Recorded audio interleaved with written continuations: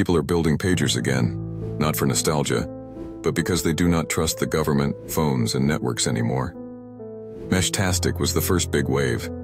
Cheap LoRa radios that talk to each other in a mesh. You can send texts for miles with no SIM, no tower, and end-to-end encryption.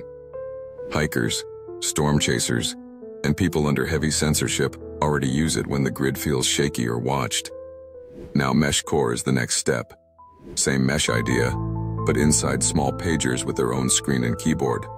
LoRa radio inside, all-day battery, no app store, no Google account. They just pass encrypted text from device to device.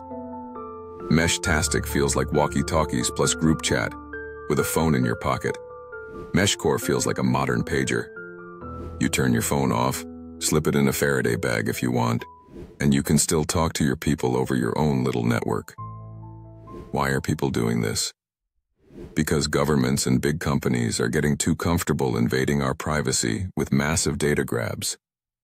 When they can kill an app or cut a SIM with one click, your plan B dies with it. A mesh radio or pager is different. No central account to shut down. No tower to block. Just small devices passing messages for you and the people you trust. You do not need to be a hacker.